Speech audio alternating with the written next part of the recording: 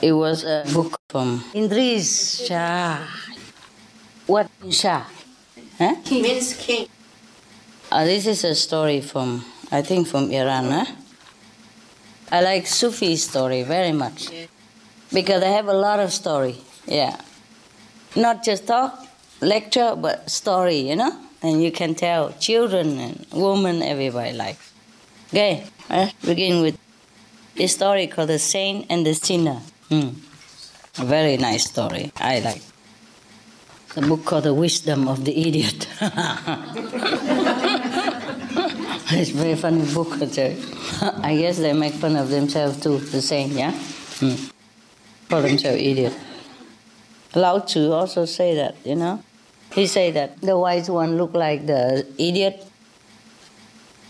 There was one time a Devish devotee who believed that it was his job to correct those sinners, the ones who do evil things in the world. He thinks he's very saintly. He's a dervish. Dervish is one of the Muslim tradition, The dervish, they dance a lot. They're happy people. At that time, you still have good master. Maybe you still have now, It's hard to find enlightened master. Also, even hard to find enlightened dervish. This one is a dervish, and he thought he's very enlightened, very saintly. So he took upon himself to go and reproach those who were doing no good, according to his standard. And he also wanted to preach to them spiritual ideas, reproach them for what they're doing wrong, and telling them what they must do, they should do. Some busybody, you know. You like my clothes? Yes. Be fresh, go free. To save the planet. And be fresh. Everything new now is like that. Yeah. You can also do that. You paint it on, you know. Or you stick on, you know. So he believed that if he teach them the wrong thing that they're doing, tell them not to do it, and tell them the right thing, then they're going to find the truth and the right path.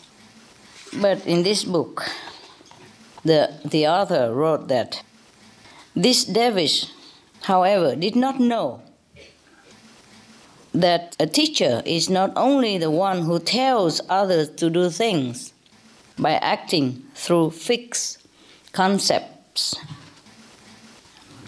but the teacher must also know, the innermost situation.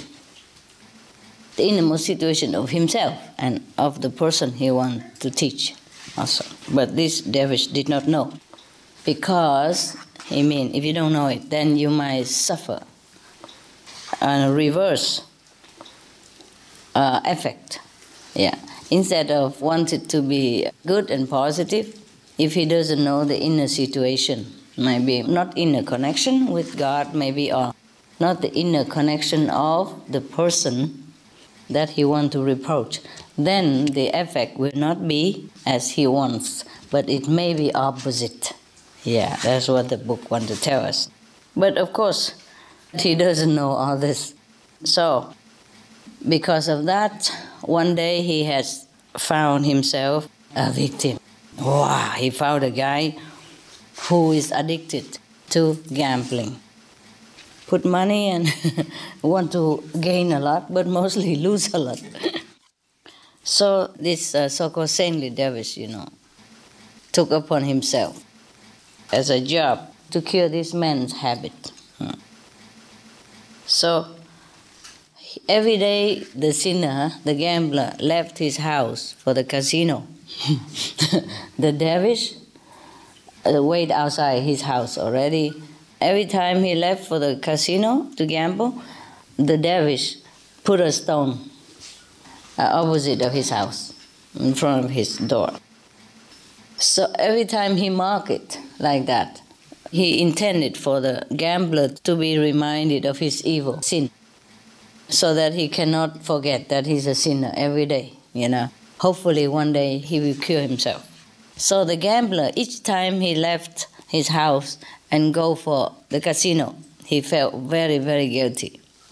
And each time he come back, he saw another stone on the pile outside of his house. Did you ever see those stone piling on top of each other? Oh, the Tibetan does that a lot. Maybe it's a similar story. Maybe the person who went on pilgrim put a stone there for the sin of his neighbor or something. Or maybe himself. Yes. In the old tradition, there was one Chinese woman. She also cured herself this way. Whenever she does the wrong thing, she put a black bean in the left side jar. Whenever she does a good thing, she put a white bean on the right side jar. So like that, she knows how much good she did and how much bad she did. And slowly, slowly, more white and less black. So there were two people involved here. The gambler, every time he passed the stone, he felt terrible, guilty, yes. And the dervish who put the stone there feel very angry and more like agitated, toward the gambler, like he has not changed. Today I still have to put another stone on for him. And he was very angry, negative feeling. That's a really busy body. Just go home, meditate, maybe. It's better for him. But no, he wait in front of the house all day so that he can see the man come and go, because the man doesn't always go at a regular time, I don't think. Gambling is not like a job, is it? Not like you go from 8 o'clock, you go back at 5. No. So the dervish must have been like standing in front of this guy's house or sit in front of his house all day, waiting until he gone, waiting until he come back. Therefore, of course, he's angry too. Sitting in the cold like this, waiting outside. Not only he feel angry with the gambler, but he also feel a sense of pleasure, because he's recording somebody else's sin, feeling that he's so good, so holy, and that person so sinful, and he's doing a righteous job, recording somebody else's sinful act. And he feel pleasure as well. Angry at that gambler, but feel good about himself, proud. Now this stone business going on for 20 years. Both of them are very, very persistent. One is very persistent in gambling. And the other one persistent in recording the gambling habit. If only you guys are so persistent like that, you become Buddha in no time. Now, the gambler, every time he passed the stones, he thought about himself. He thought about that how he should change, his habit, change his life, and he should become better, But he think to himself, he's such a guilty person, he's so bad, he wouldn't even understand goodness. He wished he could understand goodness. And then he feel that the holy person there, how he's so good in working for his redemption, for his sin. And he always thinking, wouldn't it be better? How would it be nice if I become like him, like the dervish saint? But I don't think I could even repent. I could not even repent and change my life.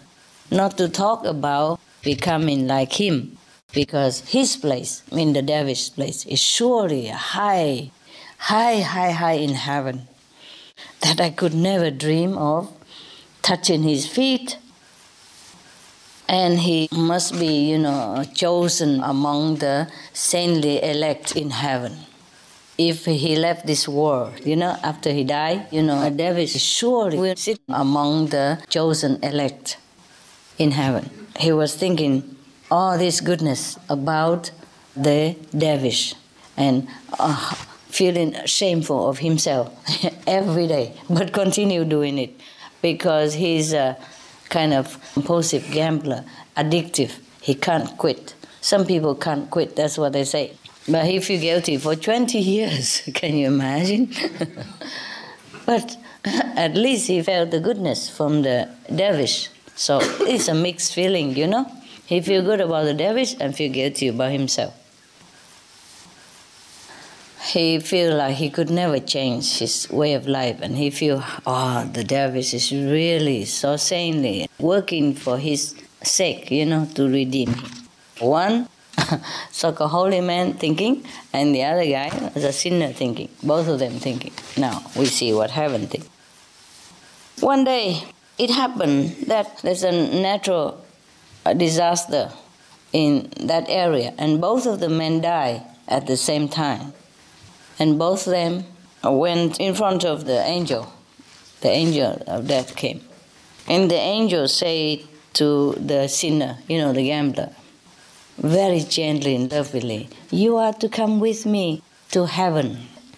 So the gambler was very, very shocked and said, "How can this be? You must be mistaken." Yeah, I am a sinner. I should go to hell. You are looking for the devotee, I think, the dervish. He's right there. It's not me, that guy. Who always sat opposite my house, who has tried to reform me for 2 decades. So that is a man you are looking for. So the angel say, "The devotee? The dervish? No.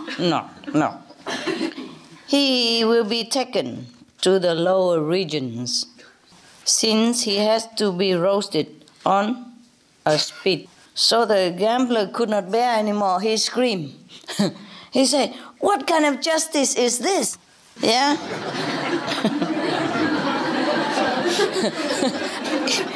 He forget his own, destiny. He said, "You must have gotten the instruction wrong." It's the opposite. So the angel say, No, not like that, not so. Yeah.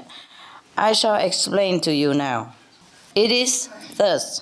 The devotee has been indulging himself for 20 years with feeling of superiority and merit. Now it is his turn to redress the balance. He really put those stones on that pile for himself, not for you. What mean for himself? To feel proud, to have something to do because he has nothing to do.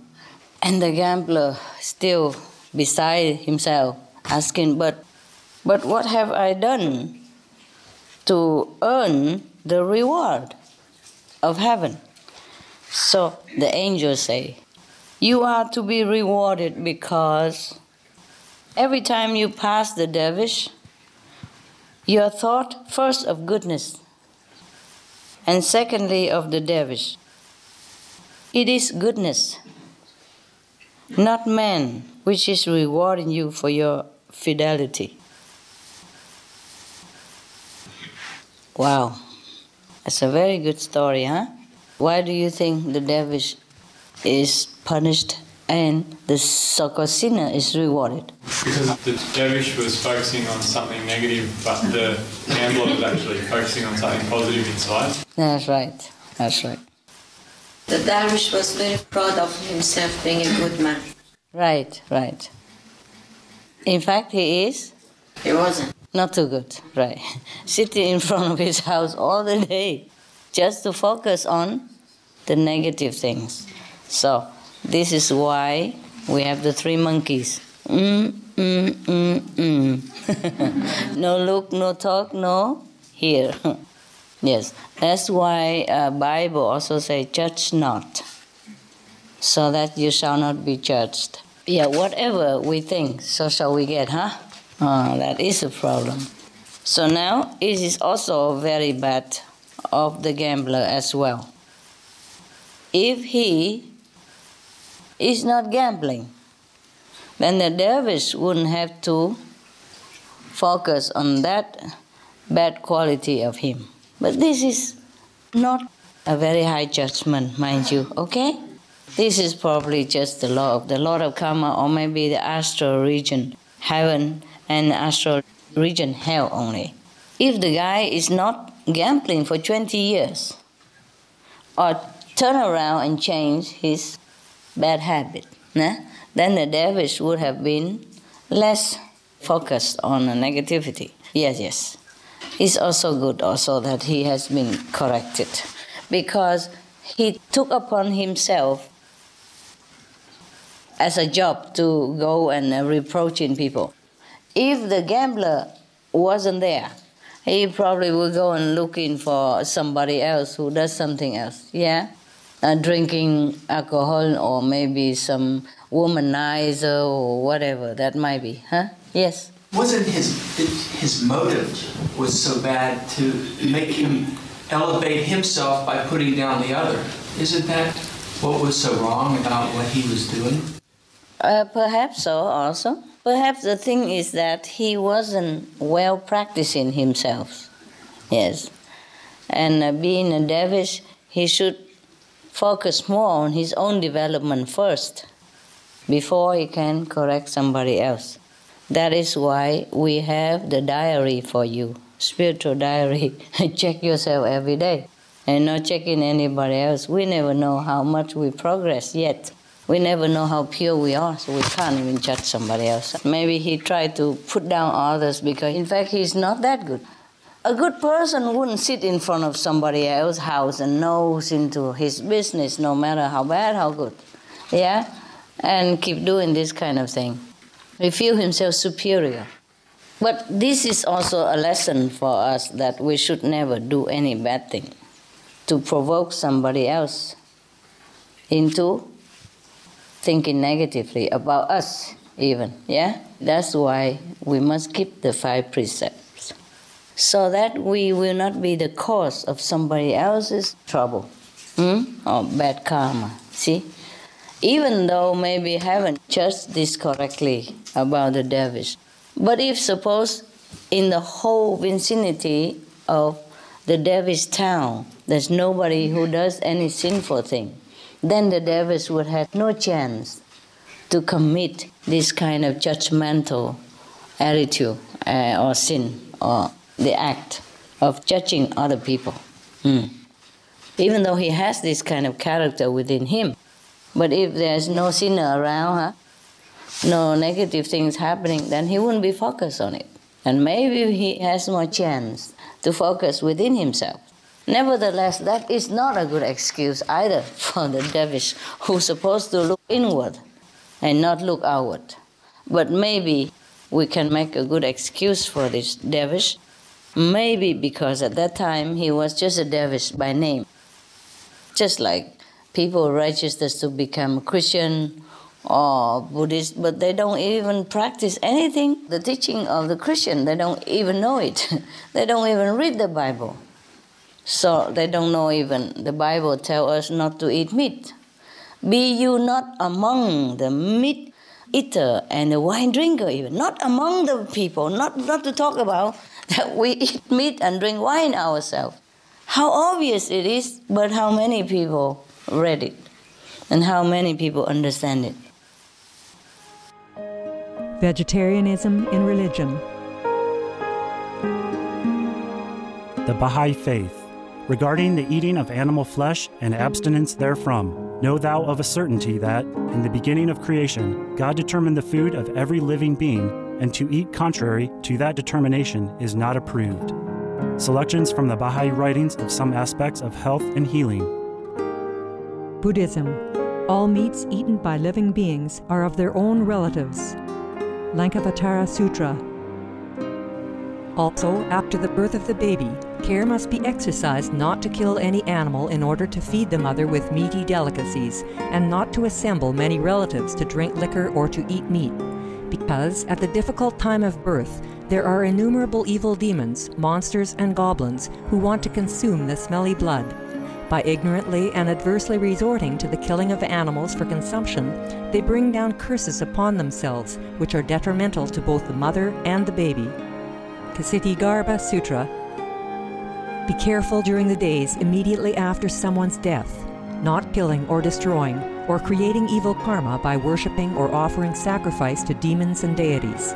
because such killing and slaughtering committed, or such worship performed, or such sacrifice offered, would not have even an iota of force to benefit the dead, but would entwine even more sinful karma into previous karma, making it even deeper and more serious.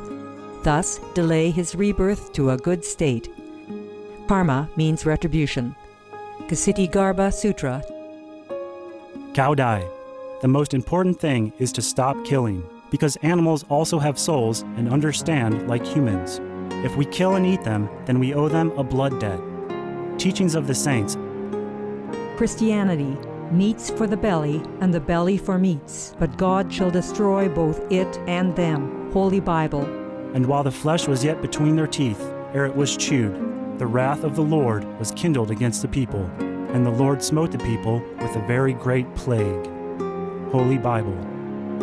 Confucianism. All men have a mind which cannot bear to see the sufferings of others. The superior man, having seen the animals alive, cannot bear to see them die. Having heard their dying cries, he cannot bear to eat their flesh. Mencius. Essenes.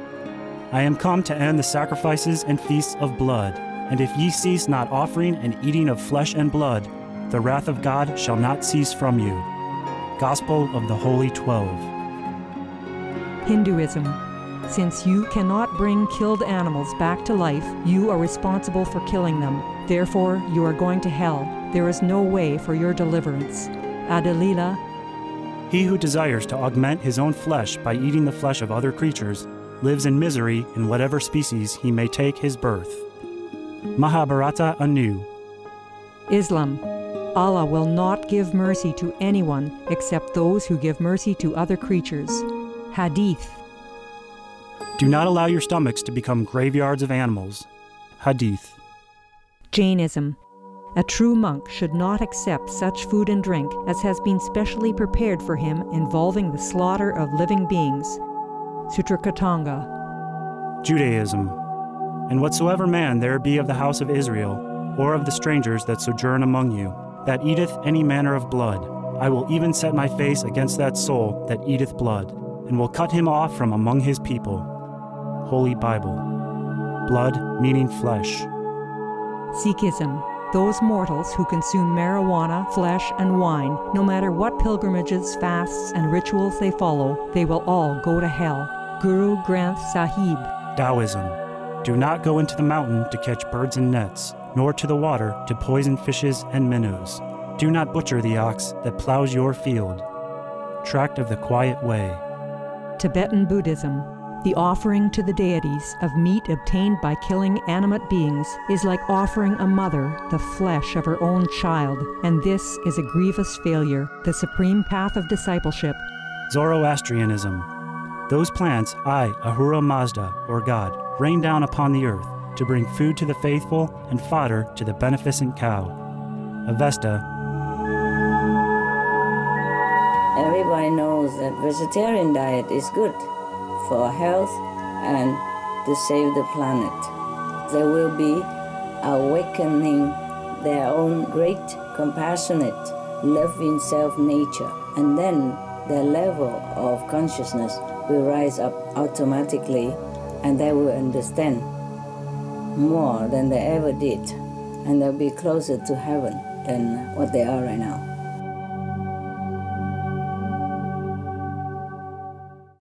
So, to be somebody, to be a religious person, we have to practice the religious doctrine, not just by name. Too many are names and not real, just name. So, the master here who told this story, I want to illustrate that even if you call yourself a dervish, but if you don't practice the teaching of the dervish, then it's no use. You even earn yourself hell. Yeah?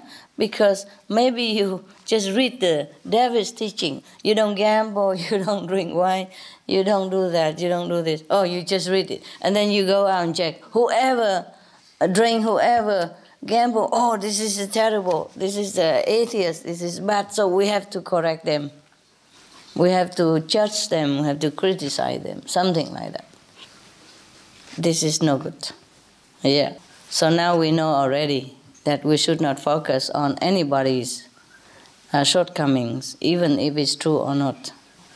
Because sometimes they doing bad thing outside, but inside they are repenting, yeah, and always humble themselves. At least they cannot curb their compulsive tendency, but at least they're humble, yeah, and they remember God and repenting every day for what they're doing, yeah, repenting, do it again, but repent again, at least. Always focus on God or on goodness. Yeah, to repent, you know? Because if you repent, means you think of God, right? You think of the goodness side. Yeah. There was a joke about a bus driver and a priest. A bus driver and a priest died at the same time and went to the pearly gate. And St. Peter gave the bus driver very big, beautiful house with the UFO to run around and everything, swimming pool and a lot. And he gave the priest just a small wood cabin. No facility, not much. So the priest would say, but it must be a mistake. I should be the one given the big mansion and all the facilities. He is just a bus driver. I am the servant of the Lord. Yeah, I dedicate all my life, yeah, my youth, everything in my life, I dedicate the whole lifetime to serve the Lord. How come you give me such a small little wood house and the bus driver such a big mansion with UFO to fly around back to Earth to visit even? Just a joke. I'm not sure if they have UFO up there. I'm not sure if they even need UFO. Okay. So now, St. Peter said, yeah, you are the priest, but every time you preach a sermon in the church, everybody went to sleep. And whenever the bus driver drive his bus, everybody pray.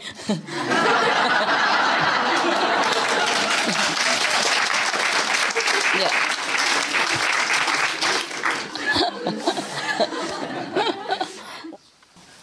Wow, this is very terrible to be punished for piling the stone, right? Can you imagine the bricks layers? What he get? So many bricks, so many houses. Just joking, huh? You know, right? It's a motive. It's important, eh? It's not just your action even, yeah. Wow, it is something to think about, huh? It's a very good story, yeah.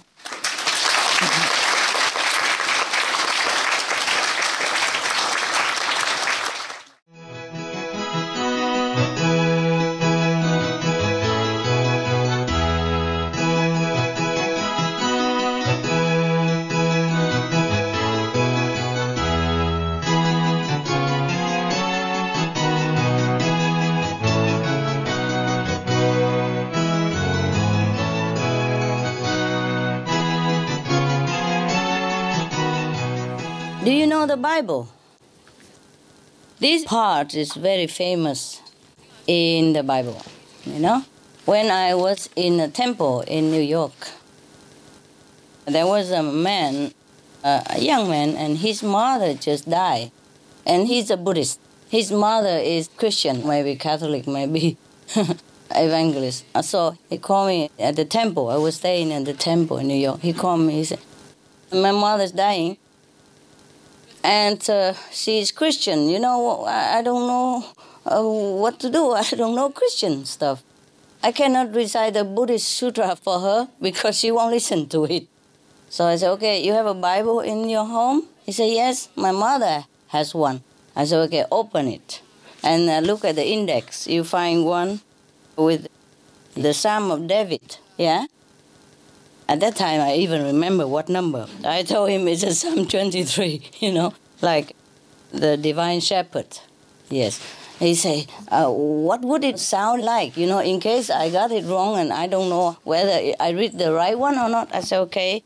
It begins like, the Lord is my shepherd. I shall not fear.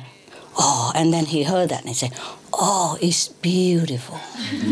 I say, "Of course it is. It's beautiful. It's from the Bible. You should know that."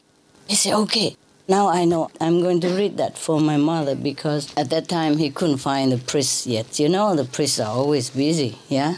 Either they are talking mass or they have to go to funeral or they have to go to a wedding, yeah? So anyway, it happened that his mother's dying and he has to read something for her, you know, worrying that she died before the priest come. But I said to him, "Don't worry, the soul will listen. Yeah, the soul will know, even if your mother has left the body, her soul will listen. So don't worry." He said, "But he still like to read something." You know, I said, "That's a very good idea. Very good idea. You read it before she goes. It's better than after she goes." Because his mother was in great pain at that time also. Dying but with pain. Because she was sick, you know. She had cancer. Also, most people at the time of death, they struggle a lot. They struggle a lot. Because if they have not got any definite answer to where they're going before they left the planet, then they feel very, very struggle, you know, suffering. They worry where they're going. You know, they don't want to leave this planet. They don't want to leave the body. They have been used to it for so long. So the struggle makes it more painful.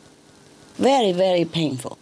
That's why, and when many people die, you see them, you know, withering, you know, and have an expression of suffering because of the struggle. They cannot let go. But if you are a believer and have great faith, yeah, in any religion, as long as it's a good religion, you know, that teach you non-violence, teach you to be honest person, and to believe in God, and you truly live a life of honesty and peace, yes, and of a good neighbor, yeah, good human, then you will go in peace. Yes, you don't struggle. And when you die, the angel will come and get you, instead of darkness or the angel of death or some evil-looking entity that scares you, and that's what makes you struggle even more, yeah, clinging to life, because you're scared of where you're going. So I told the son to read this to the mother. "The Lord is my shepherd, I shall not fear." And he felt very at peace immediately. He said, "Oh, it's beautiful." Because I was really in pain of what to do for my mother. He was a Buddhist, you know. He belonged to the temple where I stay at that time. And he's a disciple of the abbot of that temple that I stay. So I say, but it's the same, either Buddhist or Christian, you know. In the Bible or in the Buddhist scripture, they only teach people to do good things. So you read it to your mother, read with love and faith, yeah, that God will take care of her and ease her fear. He said he will immediately. I said, okay, now you go read it now. Yes. So I want to read it for you today. Any of you, the angel come already or not yet? Or the inner master told you anything? 3 days, 2 days, 1 week, today? 2 years? You are told 2 years? I think you said something like that. No. What I mean is if the planet go, you know? No. If nothing is done according to the benevolence law of heaven, then if we go the opposite direction of the benevolent law, then we go the opposite direction. That's it, you know? Anyway, 2 years, 4 years, it doesn't matter too much to us. We do what we can until the last minute, okay? You inform people, you meditate, just like we're doing here, and do what we can, yeah? It doesn't matter. Doesn't matter, really, yeah? We save the planet, not for us in any case, but we still do it, yeah? If we can, we do it. And maybe we still can do it, yeah? Now, I want to share this beautiful prayer with you. It's one of the Psalm of David.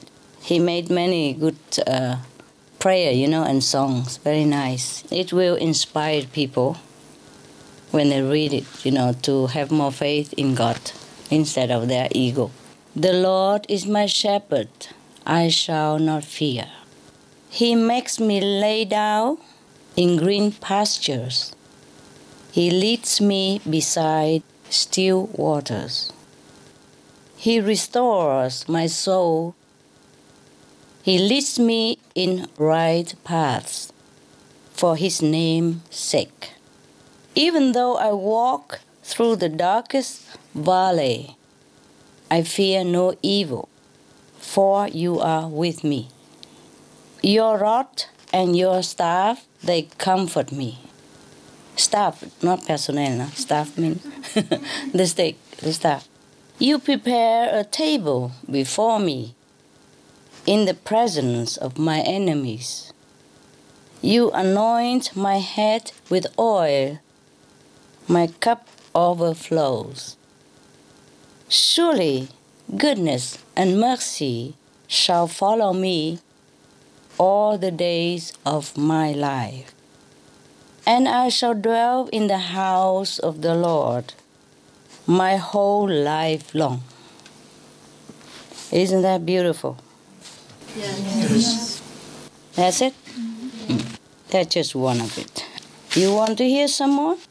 Yes. The Lord is my light and my salvation. Whom shall I fear? The Lord is the stronghold of my life. Of whom shall I be afraid? When evildoers assail me to devour my flesh, my adversaries and foes, they shall stumble and fall. Though an army encamp against me, my heart shall not fear. Though war rise up against me, yet I will be confident. One thing I ask of the Lord, that will I seek after, to live in the house of the Lord all the days of my life, to behold the beauty of the Lord and to inquire in His temple. For He will hide me in His shelter in the day of trouble. He will conceal me under the cover of His tent. He will set me high on a rock. Now my head is lifted up above my enemies all around me, and I will offer in His tent sacrifices with shouts of joy. I will sing and make melody to the Lord. Hear, O Lord, when I cried aloud. Be gracious to me and answer me. Come, my heart says, seek His face. Your face, Lord, do I seek. Do not hide Your face from me. Do not turn Your servant away in anger. You who have been my help, do not cast me off, do not forsake me. O God of my salvation, if my father and mother forsake me, the Lord will take me up. Teach me Your way, O Lord, and lead me on a level path. Because of my enemies, do not give me up to the will of my adversaries. For false witnesses have risen against me. They are breathing out violence. I believe that I shall see the goodness of the Lord in the land of the living. Wait for the Lord. Be strong and let your heart take courage. Wait for the Lord. Okay.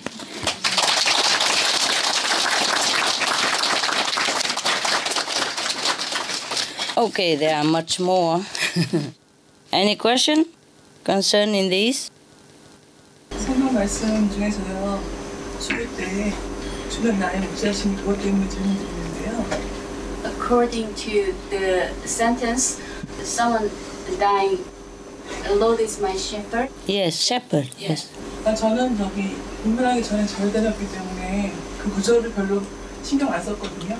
I didn't care because I was Buddhist before initiation. Yes. Yeah. 근데 지금 말씀해 주시니까 너무 하느님의 사랑이 느껴졌어요. I felt God's love from that sentence. Yes, yes. 크리스마스에서 하나님이 여기 오셨잖아요. 그 구절이 너무 저한테 특별한 것 같습니다. She felt very, very special today because today is Christmas. So that sentence feels so much to her. Yeah, I'm glad. Sickness is our own doing, either from the past bad karma or this life bad karma. Mostly after initiation, you should not have sickness anymore. Just maybe eat something wrong, not knowing, or knowing but thinking, oh, just a little bit, doesn't matter. Maybe she should change her diet. Just eat what she herself cook, or, what she wants, she herself cook or the nearby person cook, and not to buy things from outside. Or maybe eat simple food. There are many diets that prescribe to get well. Yeah, nowadays, yeah? It's all over on internet and on Supreme Master Television. The practitioners should take care to eat pure food.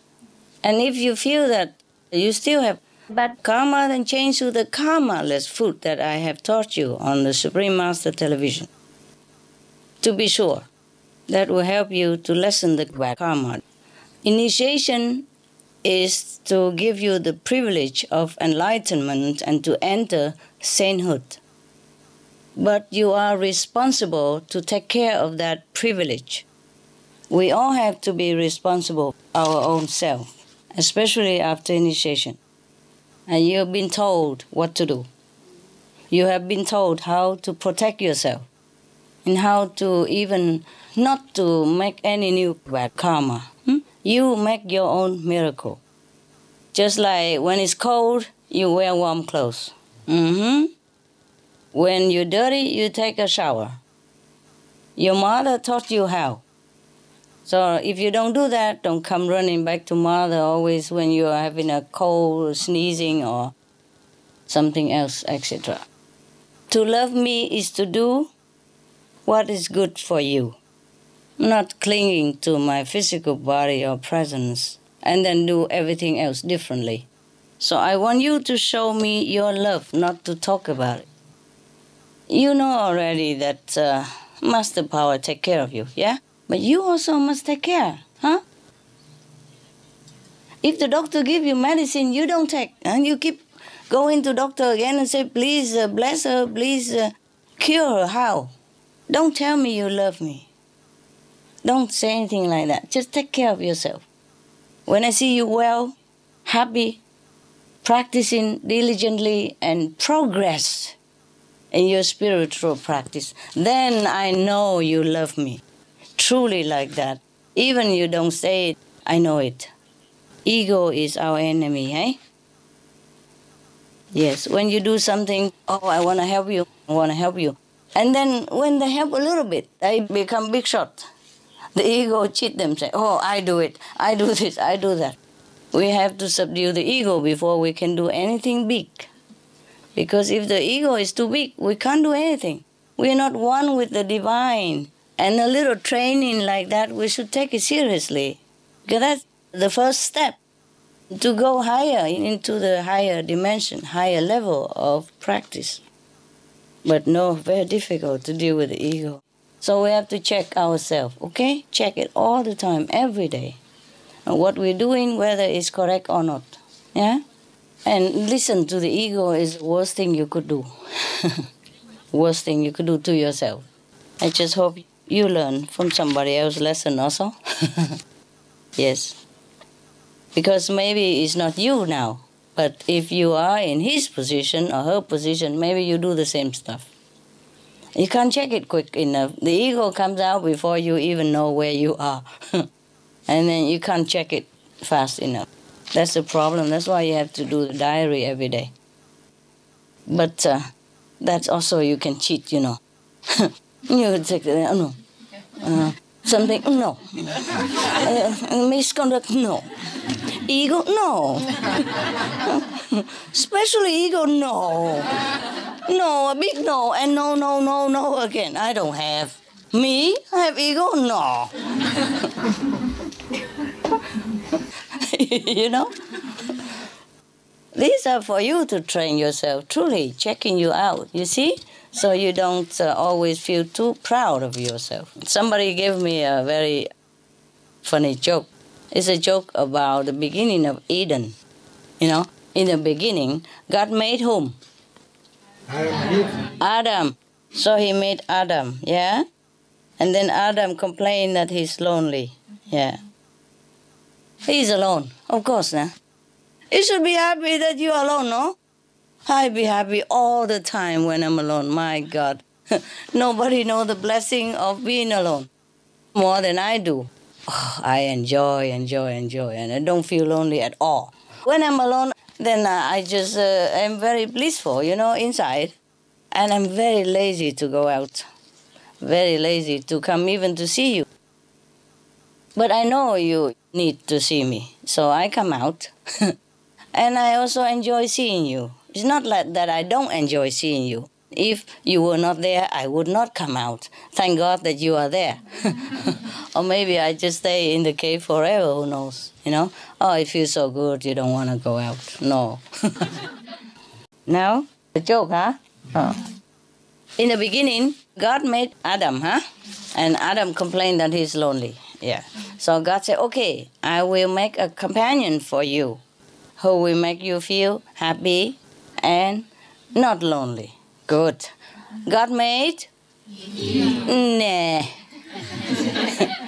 That won't be a joke. That will be trouble. A joke cannot have Eve in there. She is serious, man. She made him eat the apple against his will, and he's stuck there forever. You know, all the men have the apple here. Most of them. Some more, some less, you know. Okay. So, God made a... Yes. Apple. A dog. Apple. Apple exists before Adam comes. God made the apples before Adam, madam. That's why when Adam came out, God said, don't eat the apple. Okay, now. Okay, God made a dog to accompany Adam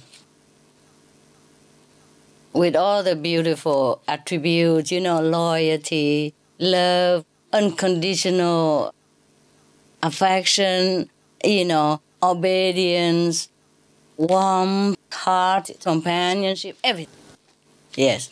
So Adam asked God, what shall I name him? Because I named all the animals already, but nothing like this one. What shall I name him? So God said, okay, since he is, you know, a reflection of me to accompany you, so you can call him dog, you know? Opposite. Yeah, but because we have English at that time.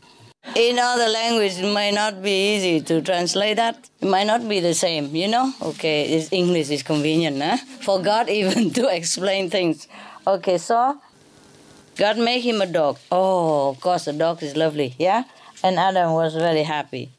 Dog is happy too. And then after a while, God asked some angel to come down, check how is he doing. Whether he's still lonely, is he progress, you know, in his spiritual practice, anything at all? Better character, anything? So God told some angel come down, check Adam's out. Oh, the angel came back reporting something that God is not very pleased with.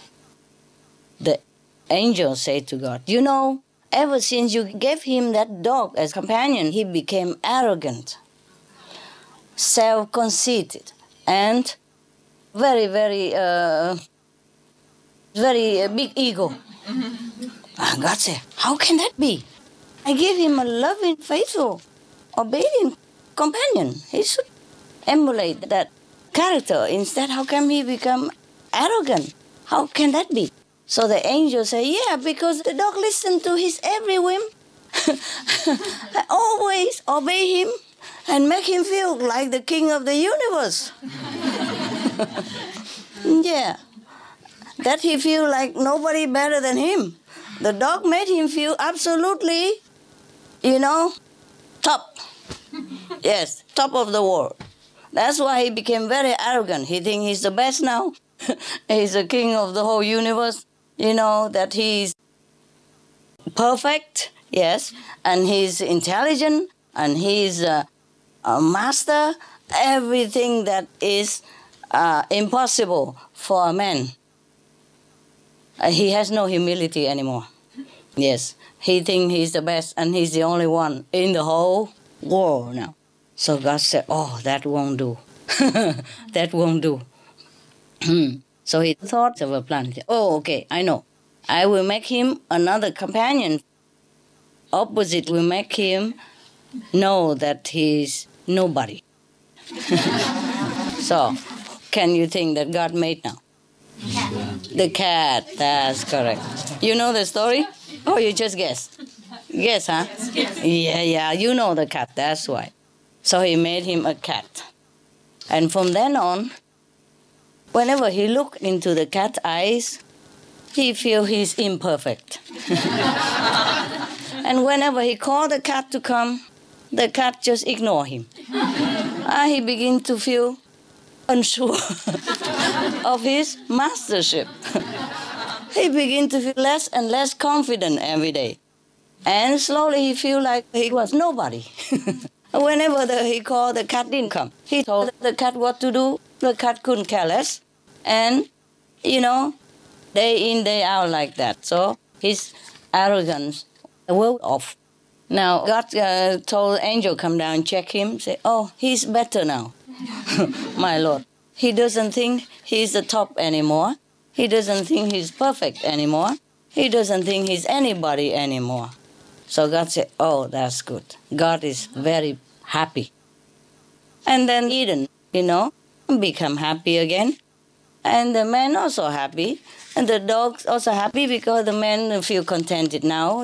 He's nobody anyway. He couldn't be any worse than nobody. So he's also begin to feel happy, true happiness. And the dogs are very happy as usual. And the cat couldn't care less. But I think later God get to be more clever. Huh? He made a woman instead. Even better than both the dog and the cat combined. Huh? Yeah. Since then, Adam behaved. All right. You happy now, yeah? Yes. I see you in a while.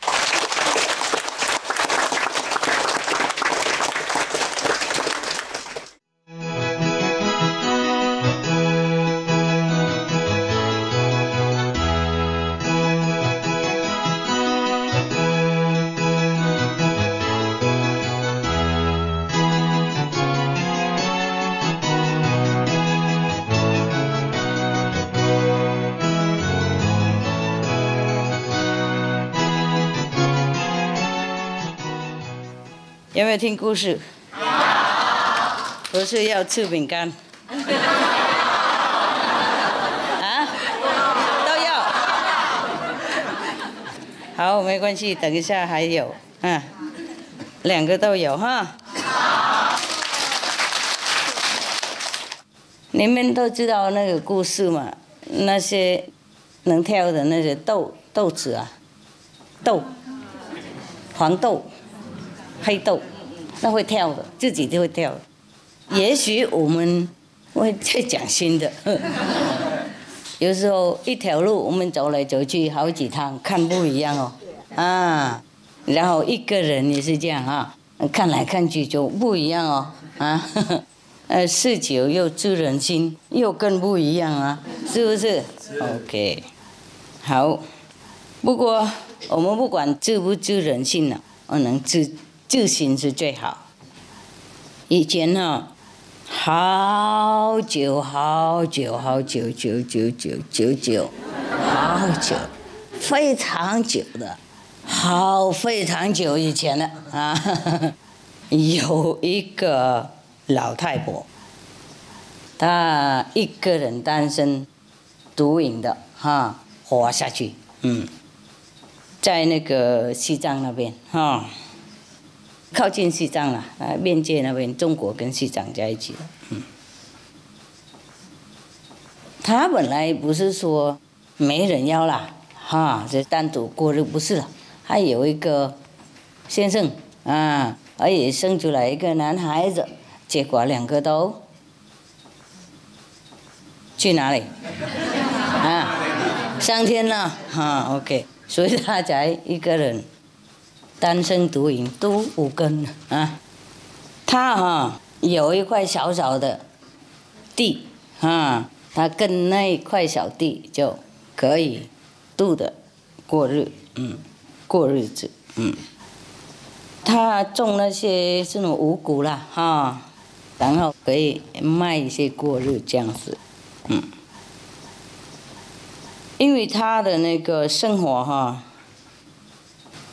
从小到大都是经过很多苦难、很多考验、很多辛苦的情况，所以他觉得或许他的业障太深重了，所以他一天到晚很诚心去找名师那个修行，即使他也找不到什么名师了，是他四周围都问了那个村的人他认识谁他就问谁就对了他问有没有什么办法可以洗掉业障问到底了以后，有一个去朝圣回来的人就可怜他，就跟他说一个办法他就说他去朝圣的时候有一位那个喇嘛传给他一个神咒了就观音菩萨的传下来的一个神咒，如果念这个一定会消业障哇，他很高兴，那个就是唵嘛呢叭咪吽高兴快乐学下去了。这个人他是乡下的那个老姑娘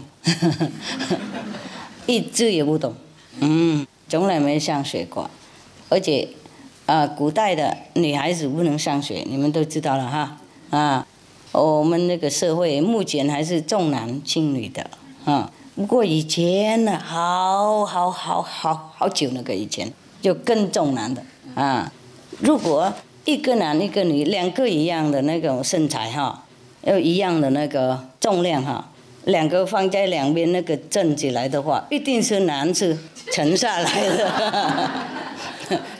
重男嘛重男太重了一点，沉下去了。重男轻女，他就不能上学，他不学什么东西，所以都不懂那个很多字，不懂一字不懂，然后人家教他怎么念他就怎么念。不过他因为不懂字嘛，又老了嘛，很辛苦了，人家叫他唵嘛呢叭咪吽，他就说唵嘛呢叭咪哭唵嘛呢叭咪什么了，不管了他一直这样念下去，唵嘛呢叭咪哭，唵嘛呢叭咪哭也许是那边的那个方语了吧因为跟我去台湾的时候嘛，我第一次去台湾我去寺庙听人家那个绕佛嘛，一边绕一边念阿弥陀佛，阿弥陀佛，阿弥陀佛，阿弥陀佛，陀佛念到以后就没陀佛陀佛陀佛你们都知道了因为念快嘛，越快越多越多就把那个佛的那个名字把它弄短了阿弥陀佛嘛，阿弥陀佛不过你念越多的话越有功德嘛，那个人家有这样这么说，所以他就把它弄短了，就变成陀佛这样子阿弥陀佛嘛，就台湾那个福建语啦，就讲阿弥陀佛陀佛陀佛，然后念着越快越陀佛陀佛陀佛陀佛陀佛陀佛陀佛。我也是刚来的时候连国语也不懂，何况台语，就去那个台语的寺庙嘛，然后他请我吃饭嘛然后我边吃的边喝东西也有茶什么都有了那和尚问我喝茶喝茶。我那个时候我就知道喝茶就是喝茶嘛 ，tea 嘛啊，喝水。我说有了，我就说一句而已，我就别的不懂。他等一下他就说不。喝茶不？喝茶。我说喝茶了，有了，我就拿那瓶茶上来喝给他看。我说有喝茶了，他就摇头了 ，OK， 然后两个都笑了 ，OK 了，笑就 OK 了啊。我认为他问我要喝茶嘛，喝茶意思说好不好吃了，喝茶不？台湾。意思说，我就听一半，我说有喝茶了，有喝茶。语言也是很好玩 ，OK， 好。那我们这边这个老太婆了哈，她就念 Om Mani Padme Hu 了啊 ，Om Mani Padme Hu， 她就都念不对就对了，不过没关系。她因为想陪自己押韵，而且也鼓励自己的嘛，所以平常我们都有那个。佛教或是天主教或是什么教，多数都有那个念咒那个柱子哈她因为乡下的老姑娘嘛，没有去哪里，而且那个朝圣的人他自己有一个自己念，哪里有给他，已经很好心叫他那个咒语已经很了不起了啊！本来自己要去才行的啊，就像你们嘛去自己本人要去印信了啊，别人不能替代了 ，OK。好，那他没有那个念咒的那个柱子，所以他用那个豆子，黄豆黑豆无所谓了，反正豆子就对了。他就放2个被子嘛，两面嘛，2个碗啊，一个是空的，一个是有那个豆子满的。然后每次他念完一句哈，他就把那1颗豆就丢到那个另外那个空碗那边去，这样丢。Om Mani Padme Hu, Mani Padme Hu, Mani Padme Hu， 都呼 Mani Padme Hu， OK， 这样子，他一天到晚这样念哈，就知道自己，而且他也可以那个算多少了啊，因为你们如果修那个密宗哈，跟西藏的和尚修就知道了哈，你的和尚会叫你念这个多少百遍哈，或是多少千遍这样子。你这样子，你才知道你有没有念嘛啊？不然的话，说我回去念，不过都没念啊。所以有念有算，这样才知道真的有念啊。然后有一个那个目的可以得到嘛。我要今天念100，然后明天又有200，几天我就变成1000、10000了。念太多累嘛，所以他发明那个法轮你念一句而已，不过你转得很快的话，就都好像我们几十句一样，最少这样太方便了。你们也可以这样子，所以他们就每个都西藏的多数都有那个法轮嘛又没有这个念咒的住持的话，就有那个法轮这样子也是很好呢。这样把你那个头脑比较没有空想乱七八糟，也是很有帮助他因为没有就是那个法具嘛，所以他用那个黄豆这样子念掉过去，然后这个碗就空了，他就从那边就掉回来这样子念过来念过去，过来过去这样。他非常非常诚心的，就念错不过非常诚心，每天这样念，然后那个豆念到30年了，已经30年了。他念到一半的时候，因为他很诚心嘛，所以以后那些豆他不等他拿了，他自己跳过去。他念好一句咒语，这样呢1颗豆他自己会自动的跳过去的。好厉害，也许有 battery， 诚心到这种程度很感人因为他看那个豆也是自动跳过来跳过去，他也觉得他也许那个他的修行成果也是蛮不错了所以蛮快乐，也继续念下去，然后那些豆也继续掉2个一起陪很舒服。有一天呢，就是有一位那个高僧大德从西藏经过他那里还没有到他那个草庵的时候，他就看到很大的好光啊，在他那个房子里面发出来，在屋顶上面都亮了。所以这位大德他已经也是蛮有修行，才能够看到这样子嘛大光啊。所以他就认为里面这个房子里面一定有什么高僧大德在里面，因为那个很大的喇嘛、仁波切什么的活佛的在里面的，所以他就很快就冲进去要拜访。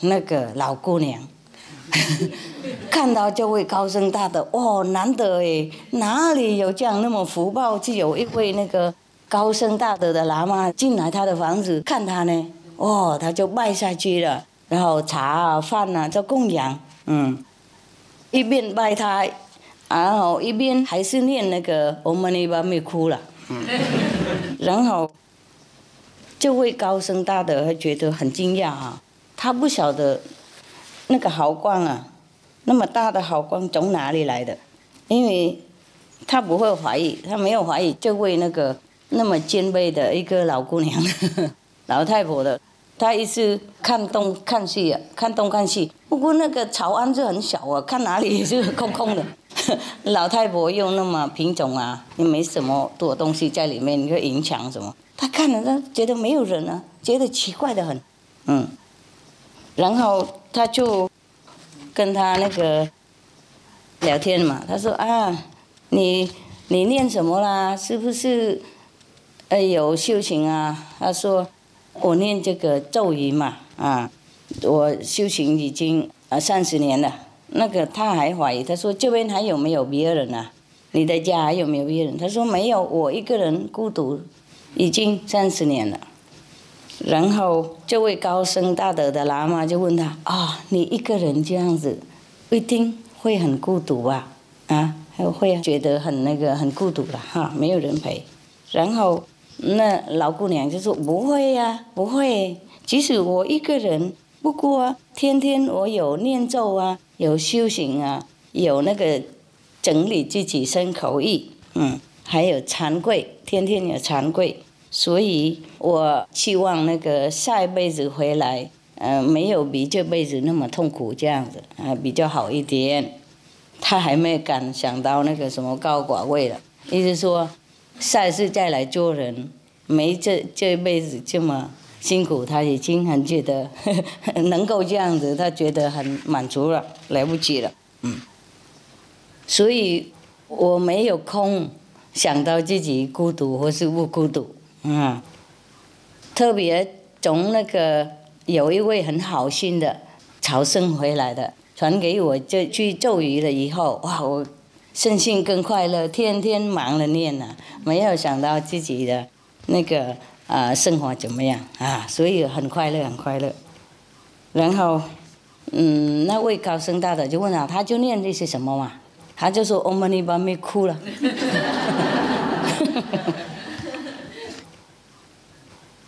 然后那位高僧大德就觉得可怜可怜，可惜，你浪费你30年念错了，念没有用啊。所以那位老姑娘这个时候才恍然大悟，觉得30年花费那么多功夫，结果念错了。所以他请那个高僧大德请他帮他纠正一下。当然那个老高僧大德就马上就跟他纠正了，他就感激不尽了。不过很懊恼，30年功夫浪费掉。既然这样子，他也拜他，感激他不尽。然后从那个时候，那就开始修那个阿弥尼巴美吽了。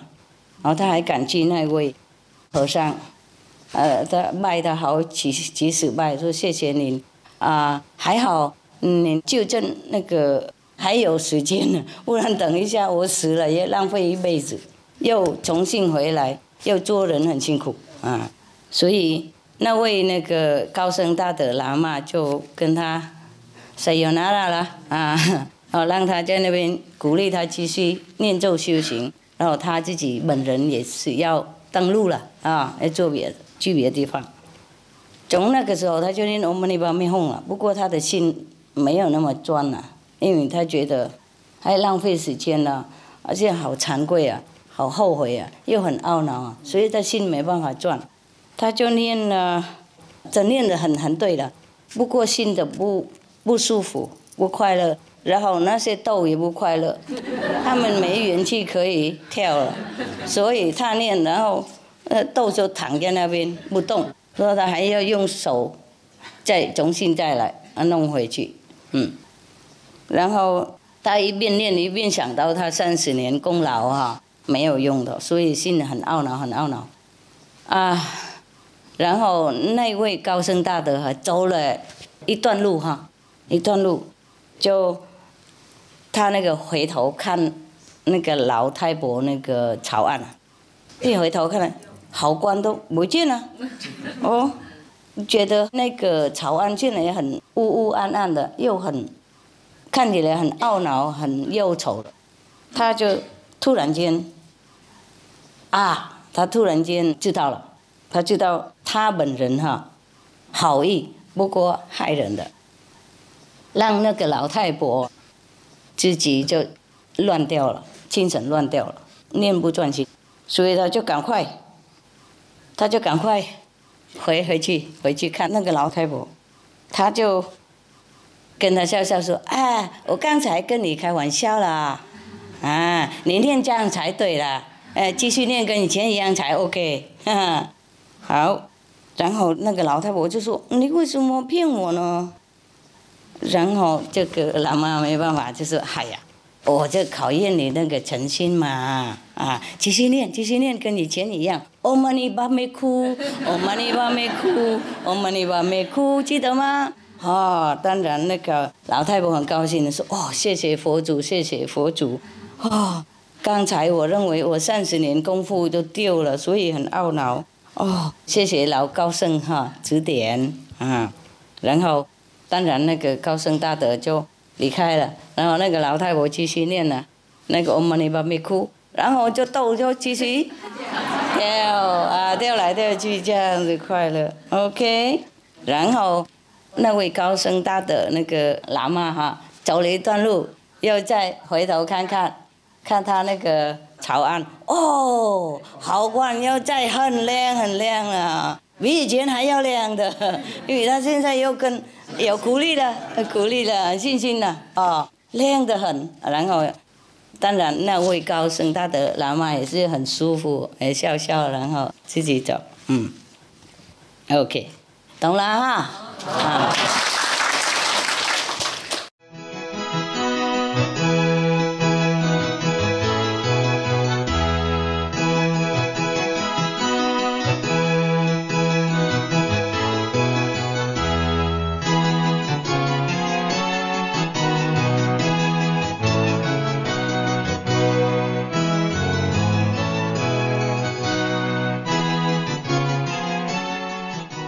中国有没有这类啊？有啊，他脸上啊，中国也一样啊，有啊，在那个道场里面有吗？就是也许没有这个了，没有那个 Save the Planet 那些。地球。我讲这个以后就觉得要去那个罗马那边 ，Vatican 很像啊，圣诞节嘛，没关系嘛，走，去打招呼。因为你们想看我就带出去。Request for dreams to save the planet. Lucky no sorrow here. Okay, lay down and go sleep now. Here. Help me. Okay. Today is still Christmas a little, huh? I'm reading you the Bible, okay? That's a good thing here we should read, huh? Yeah. It's very, very easy. So we don't even need to explain it, you know? Now, these are some of the very beautiful reading in the Bible. These are very nice psalm, of King David. Yes, very beautiful, very poetic. I like them a lot when I was younger. I still like them though. But there are so many other scriptures, so we cannot always read one. Otherwise, Psalm of David is very nice. Hamid, you read it? No? All right. I read then. This psalm is called Exhortation to Patience and Trust. Patience and trust to whom? Trust God. Trust the divine, that we are going to be provided what we need, Sometimes what we want is not what we need, okay? You must know the difference between what we want and what we need. So here it's just what we need only, because what we need is very little, What we want is a lot. So it says here, do not fret because of the wicked. Do not be envious of wrongdoers, for they will soon fade like the grass and wither like the green herb. Trust in the Lord and do good deeds, so you will live in the land and enjoy security. Take delight in the Lord, and He will give you the desires of your heart. Yes, this seems very easy, but how many people truly can do this, we all say, we love God and we trust God, but sometimes we don't. Remember the guy falling, just a joke I told you long ago, the guy who was falling from the cliff, and then he got hold of the branches and hang on in there. So at that time he prayed to the Lord, he said, oh Lord, I know I have not been a very good Christian and I didn't pray to you often and I didn't go to the church at all. And I didn't read the Psalm David 37 ever. But please help me now. I promise I will go to the church every Sunday. I will help the poor, and I will praise your name.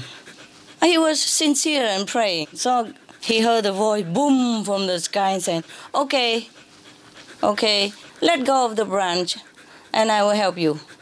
So the guy said, oh, anybody there? Anybody else there? Understand? Anybody else is there? He could not let go of the branch because down there is the deep canyon, He thought if he let go, he would die. So this is a trust that we profess that we have, but we don't always have. Let's face it, life is difficult for us here, And God seems to be too far, yes. So sometimes we wanted to trust the Lord, not that we don't want, but it's very difficult, The temptation of this world, the difficulty of survival, and all the negativity that has been, bombarding us all the time. It's very difficult for us to think positive even, To even survive in this world is already very difficult, Not to talk about even trusting the Lord, which we don't see, So for you guys who has seen the Lord, some part of the Lord while you meditate, you should trust more, Because when we see the Lord, then we can trust. If we don't see, it's difficult to trust, right? But now after initiation, we know, more sure about there is a Lord somewhere. And because when we pray, He has answered. So we know, there is one now. So we have more trust. It's easier for us. But some poor people, they don't see God. It's very difficult for them to trust, We can't blame them. So here, King David, one of the ardent devotee of the Lord of the old time. It's been recorded in here. He's saying, probably his exhortation to his disciples or to his near followers, nearby person, relatives, friends, assistant, whatever. So he keep telling them this because probably some of them don't have trust in God. So it's very difficult for someone to take delight in the Lord.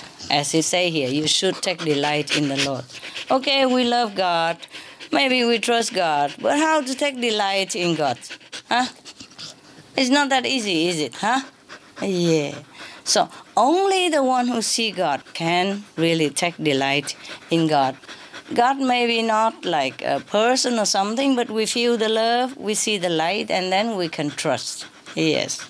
And we can take delight in it. Because when we meditate and when we see God or a portion of God or an attribute of God, then we can take delight in that. Of course, when we meditate deeply, we see the light. That is God, part of God, and we feel very, very happy with it. Yeah. Now, continue, he said to you. Commit your way to the Lord, trust in Him, and He will act.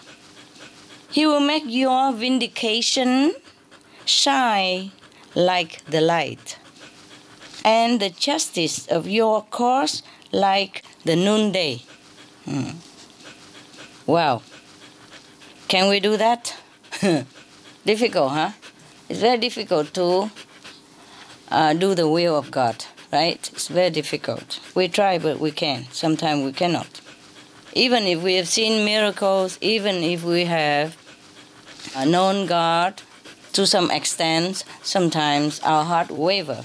So here King David reminds us that we should trust in Him, in God. Yeah, by the way, your presence here is a gift, yeah? Because you have trust in God, come here to meditate, yeah? And that is also a gift for me. Big gift. Very wonderful gift for Christmas. Thank you.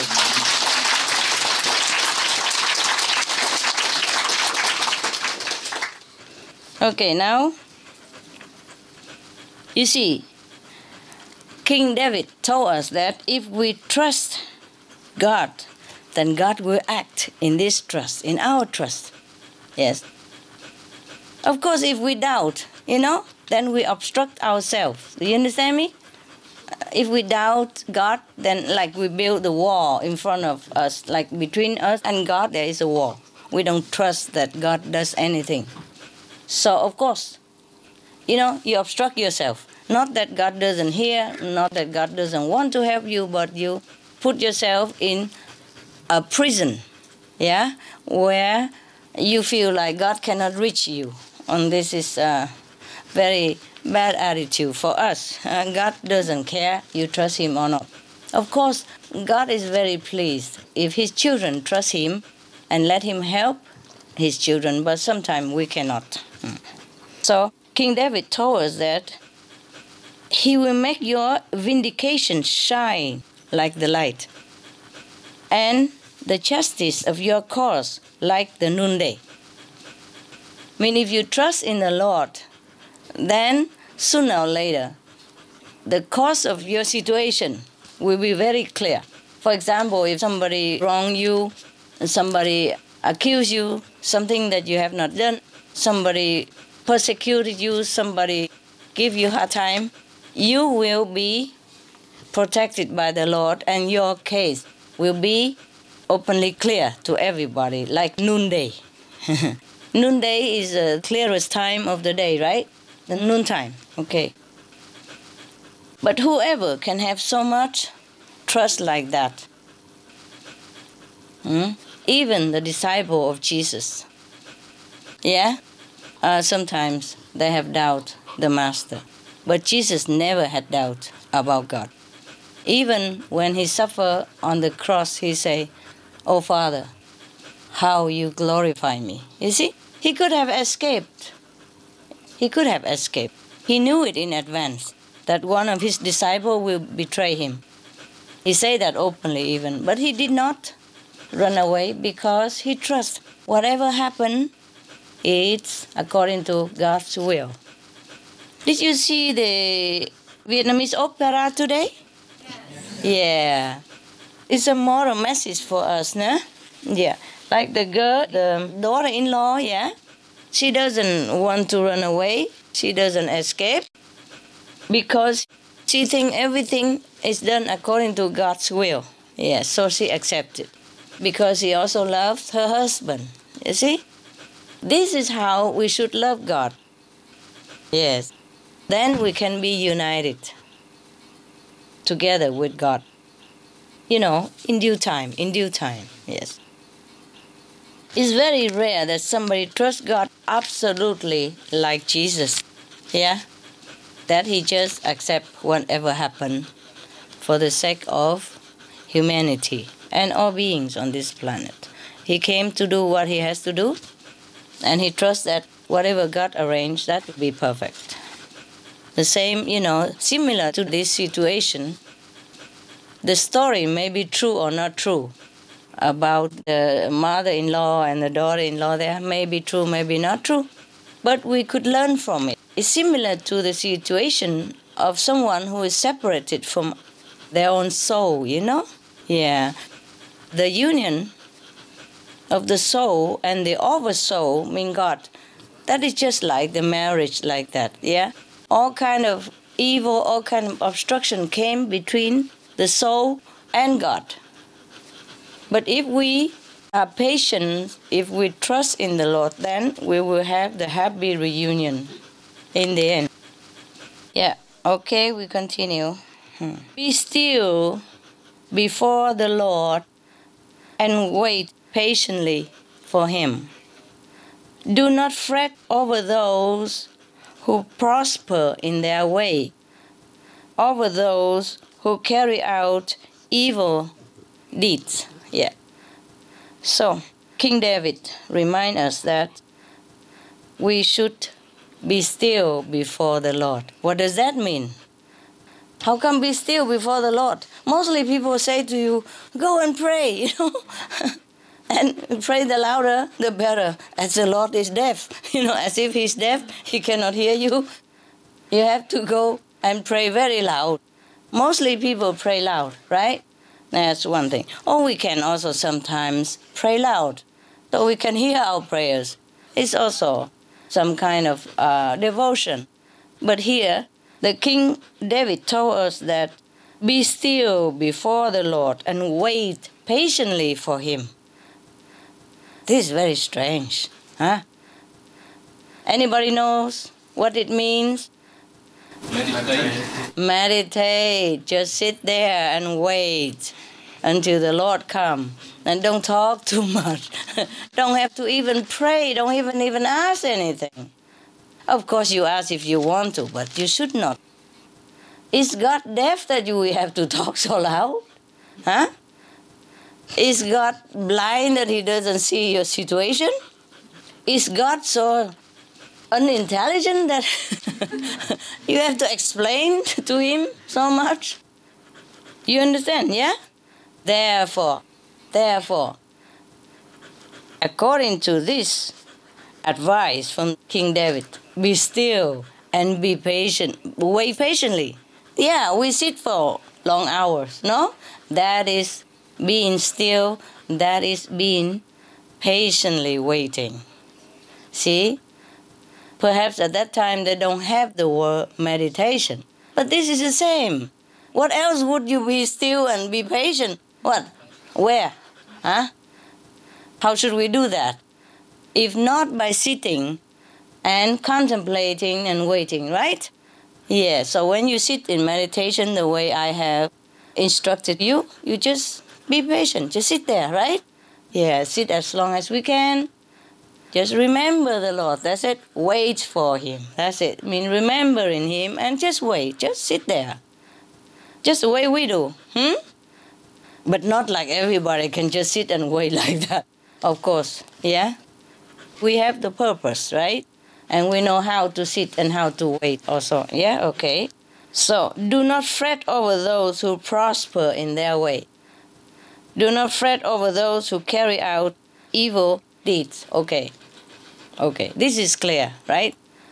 If we see somebody who is very prosperous, although they are doing bad deeds, do not fret over them. Do not compare. Do not complain to the Lord. Say, oh, Lord, I am your devotee. I love you. I pray to you every day. I go to the church every Sunday. But look, what have you done for me? You have not given me anything.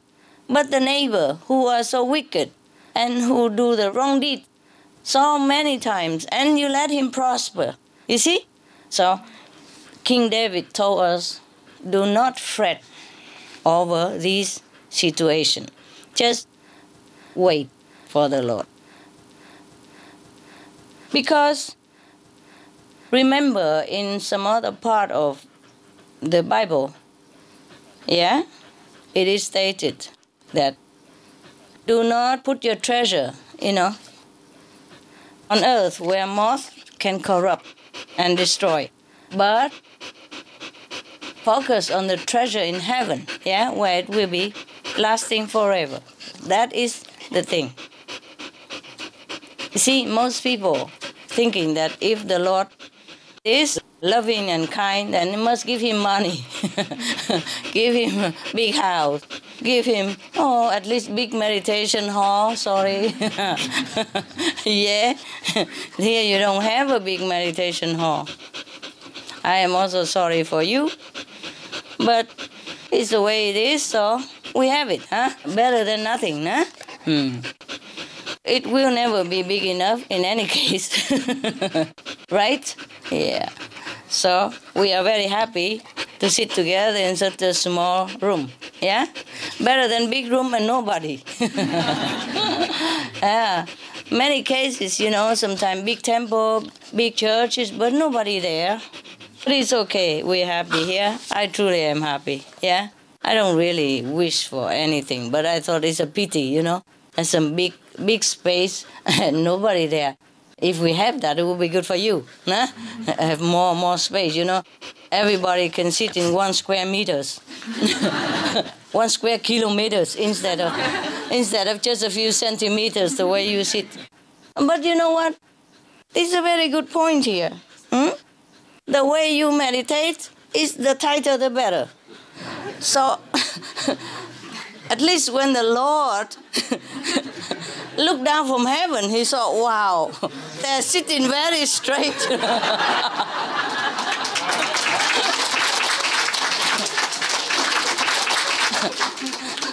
Appearance, Well, at least, like this, you don't fall, and you keep yourself straight, In Zen Buddhism, if you sit straight all the time, that means you're a fantastic practitioner, So, there's a good point, in every situation.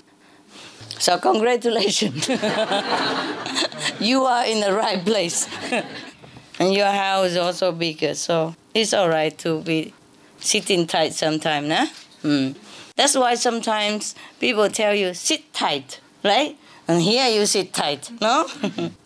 So, what else did King David tell us here? He said, refrain from anger and forsake wrath. Do not fret, it leads only to evil. For the wicked shall be cut off. But those who wait for the Lord shall inherit the land. Oh, did you inherit any land? Sitting so far like that, so long? Yes, you did. You have a meditation hall here. Very special. You don't ever find such a meditation hall anywhere else, I think, because everywhere else have bigger temple, bigger land and bigger hall, everything. So you inherit some land here, no? It's small, but this is your land, It's your house. Actually, he doesn't mean the land materially, right? He means what? Heaven. Heaven. The promised land. The promised land is not some square meter somewhere, here, but the promised land is in heaven, yes? Yeah. Like Jesus said that my kingdom is not on earth. My kingdom is where? In heaven. Because his disciple wanted him to be the king of the Jews, remember? He said, my kingdom is not here. He couldn't care less to be king or Not king or beggar or anything. How does he care, right? Nobody cares. When he's so enlightened like that, he would not care about any kingdom. Even Sakyamuni Buddha, when he wants to find the truth, he even forsake his kingdom, right? Yes. Let alone to want to come to get another kingdom after enlightenment. That's impossible. No enlightened master ever desire kingdom, unless it is for some purpose that he has to do it, yeah, or she has to do it for the sake of others, yeah, or it is in the destiny that the master has to do that, yeah. Then they do that, yeah. Remember King Rama? Rama story, yeah? Okay. He was supposed to be the king. He was the crown prince. But then what happened? Because of some bad gossip, some bad talk, from jealousy and envy, so his father exiled him to another country, very, very far away. And he was happily gone, yeah? He did not care for the kingdom. Yes. If he was to inherit the kingdom and became the king, then okay. He accepted and did his duty. But if the kingdom was taken away from him, he is happy and no responsibility. So he was happy and gone. And then later on, when his name is clear and he could come back, become the king again, then he was okay with it. You understand me? Either way, there's no aversion. Like, I like this, I don't like that. Maybe we don't like it, but we still do it. Yeah? We don't like things, we don't like this, we don't like that. We all have our like and dislike because we are still in this human domain. And something we like, something we don't. But like or not like, we still continue to do whatever we have to do, right? For the sake of others. Or just to fulfill the destiny. Yeah? Okay. Now, let's continue. So King David still always tells us that we should not fret over any situation in this world, yeah? I should just accept it, yes. But that doesn't mean we do not check ourselves, yeah? Everywhere we go, we should be a disciplined person. And we should bring joy and happiness, yeah, in an orderly manner to everybody else. And not to cause trouble, not to be a burden for others wherever we go. Yes, now continue down there. Yet a little while longer, then the wicked will be no more. Yes. Though you look diligently for their place, they will not be there. But the meek shall inherit the land and delight themselves in abundant prosperity. There must be someone who came to King David and complained about their unfortunate situation. Or that the enemy overcome them and the one who did the wicked deed is prospering. And the one who is doing good deeds and be virtuous and good are not having any reward, perhaps like that. So King David exhort to them, saying, be patient, yeah? After a while, the wicked will be no more. Okay. Sometimes it seems that little while is too long, right? And we get impatient. No? Any of you know that? Any of you know this situation? That you waited and you feel it's too long? Yeah. Okay. But he said the meek shall inherit the land. Who is the meek? Why the meek shall inherit the land? The meek mean the weak, the weak, the humble. Here King David told us that wait a little while and then the enemies will be no more. The wicked one, the one who caused trouble for you, persecute you, making trouble for you, they will be no more. Wait a little while. Sometimes a little while takes so long, but still must wait. Yeah. And you will be rewarded. That's what he said. Okay, sometimes we wait and seem like forever. Sometimes we could even wait the whole lifetime. But why not? This life is not very that important and is ephemeral and is illusion anyway. So even if we wait the whole life, we shall wait. We have eternity, yeah? So we should never try to return the wickedness to the wickedness, yeah? If people do wickedness to us, we should not return the same to them, yeah? Anyway, he said the meek shall inherit the land and delight themselves in abundance, prosperity. Okay. The land, we know already, is maybe heaven, yeah? Yes. It could be also the land that we have here, meaning property, yeah? Meaning something that we want, yes. And he said that be patient. If you are righteous, you will inherit it. You will have it, yes. And then you even live in abundance, okay. It might not always be in this lifetime, but sometimes it is in this lifetime, right? Sometimes we see the reward very quick coming to us, yes.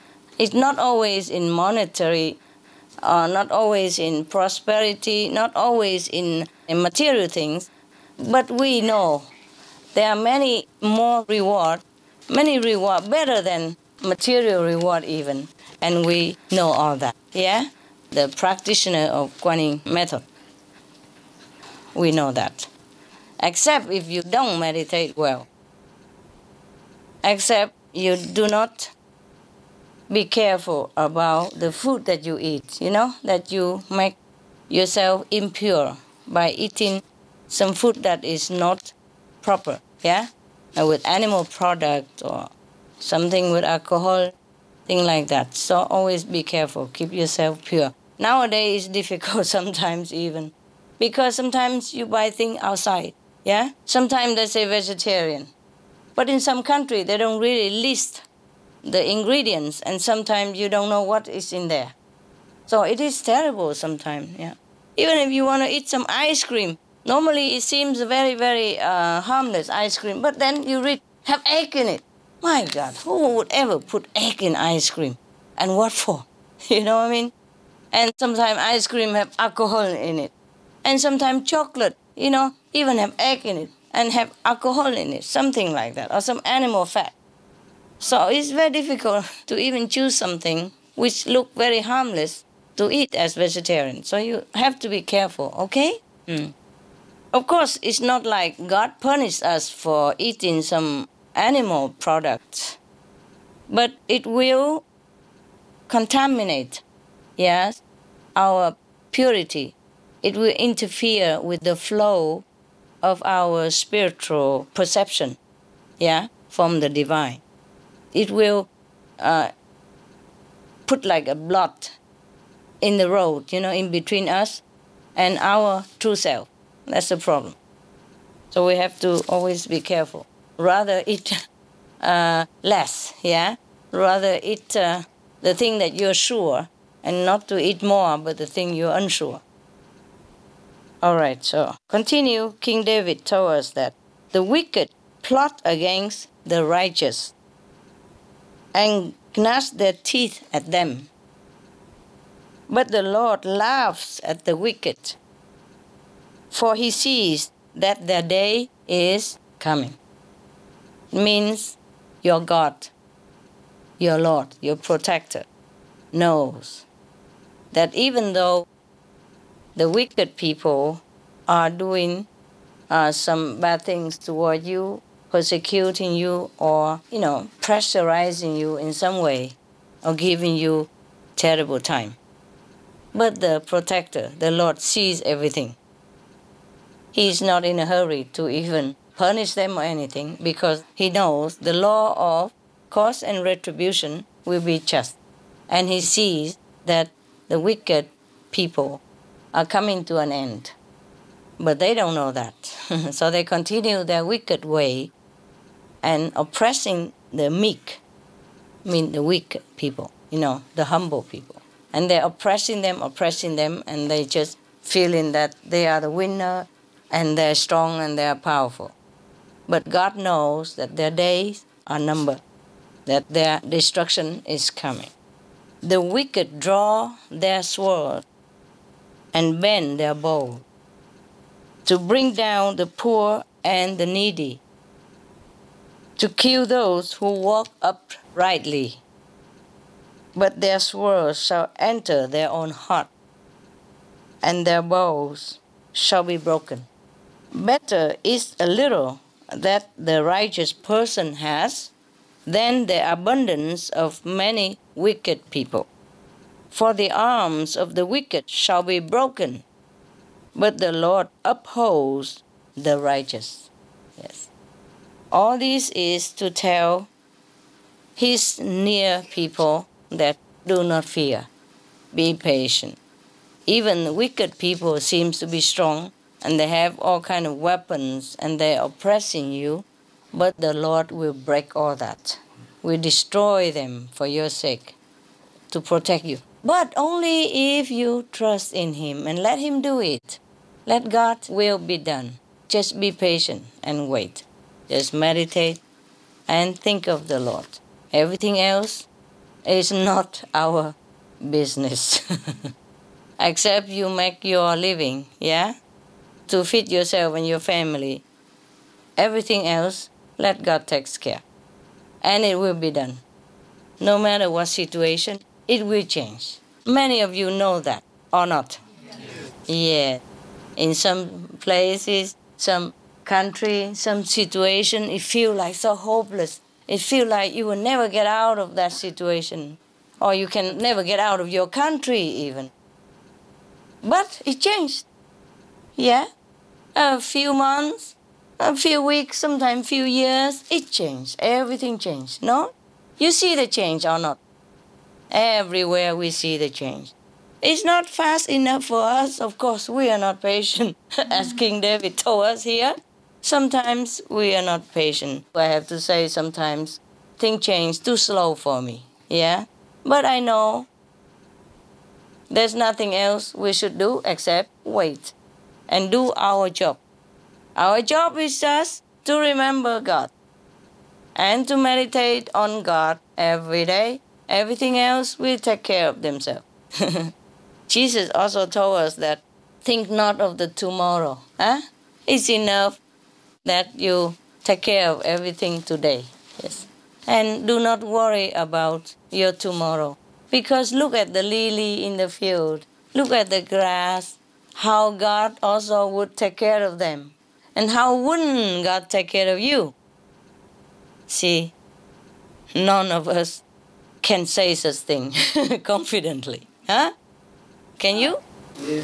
Do you have such faith like the Lord Jesus? Possible? Yes. Yes? Yes. Possible. Really? You have? Wow, congrats.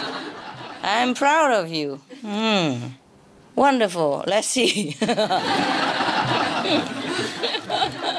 Yes, when you sit here in front of me and listening to nice story from the Bible and good advice and in a good company and have good food and looking at a good dog, it's very easy to say, yeah, I have faith like Jesus. Oh, wait, you know? Because we are not crucified like the Lord and we don't go through so much tests. Most of the time, it's the Master who took upon himself, like Jesus Christ or other gurus, yeah? Even Prophet Muhammad, even Buddha, even the Sikh gurus, even, all the masters, they took upon themselves all the trouble, all the burdens. That's why you don't have any burden. You always feel safe, happy, and you don't understand much of the suffering of the Master, right? Yes. None of the disciples of Master Jesus even understood him that much. Some even deny him, yeah? Etc., etc. Some even doubt him. But we are learning, huh? You are learning, no? Good. Learning to have faith like Jesus does. You know what? But heaven doesn't expect much from us. Remember what Jesus said. If you just have the faith as small as the mustard seed, everything is possible. You see? Yes. Therefore, so little faith that you have, and God still have mercy on you and help you every day, huh?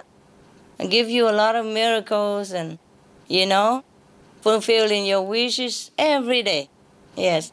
Well, at least you are grateful, no? Are you? Yes. Okay. So God also knows that we are weak. We are tempted in this world and we are very, very oppressed from all sides. Yes.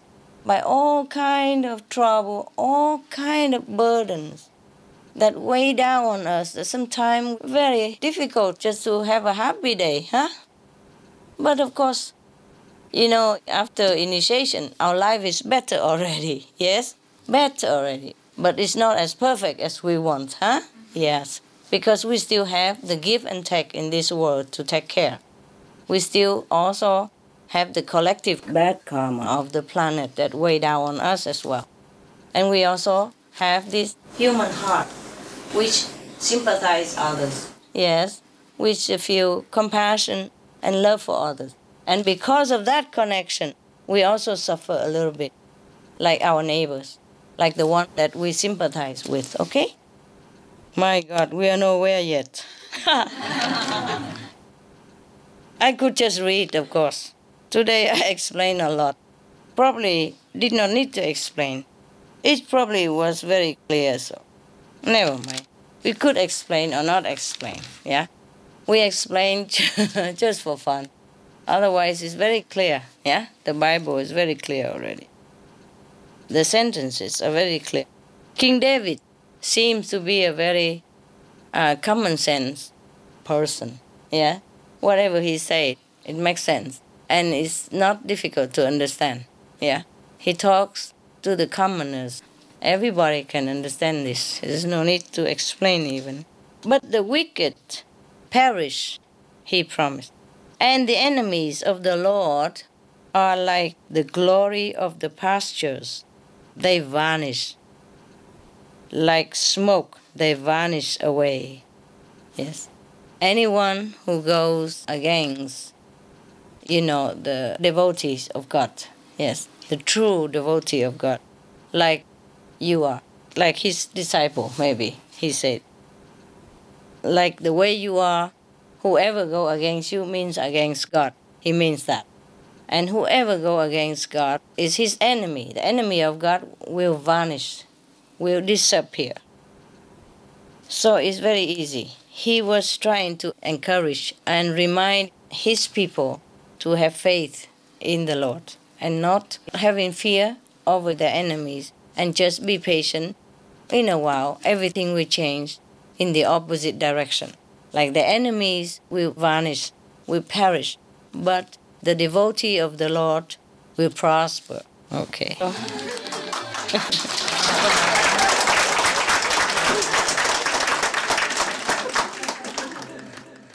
That's what it is anyway. He keep telling them that don't worry, yeah? Whatever enemy of yours, the Lord will take care. The Lord will make them perish. And you will be prospering. You will be surviving. You will be glorified. You will be in abundance. That's what it is. It's very positive psalm. Yes. We have another half.